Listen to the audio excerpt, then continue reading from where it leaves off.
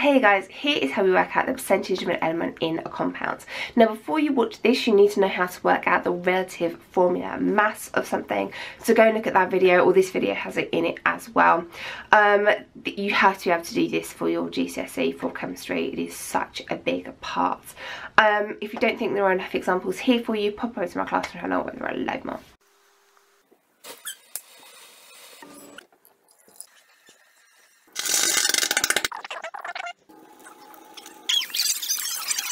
The first thing we need to do when we work out the percentage of an element in a compound is to work out the relative formula mass.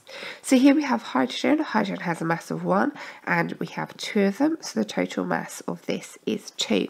Now there's only one element in a hydrogen gas, so we can say that that is 100%. Here we have hydrochloric acid. Hydrogen has a mass of 1 and there is 1 of them. That gives us a total of 1, and chlorine has a mass of 35.5 and there's 1 chlorine, so that gives us 35.5. If we add those together, we are going to get a total mass of 36.5.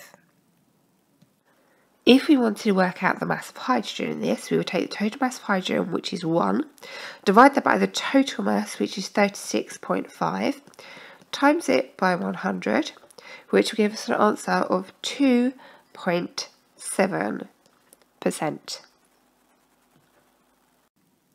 Here we have potassium nitrate. Potassium has a mass of 39 and there's 1 of them, so that gives us 39.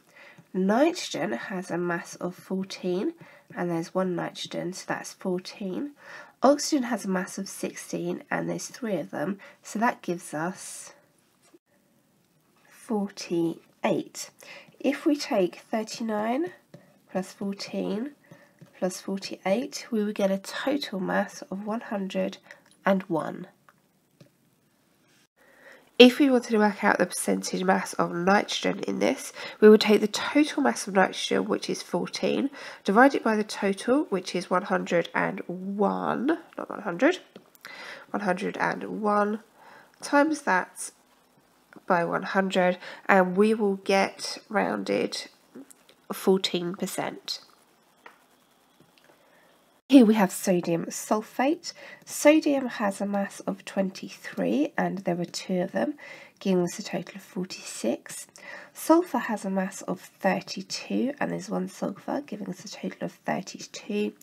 And oxygen has a mass of 16 and there are 4 of them, giving us a total of 64. 46 plus 32 plus 64 gives us 142 as the total mass for sodium sulfate. If we wanted to work out the total mass of oxygen in this, we would need to do the total mass of oxygen divided by the total. So that would be 64 divided by 142 times 100 will give us 45%.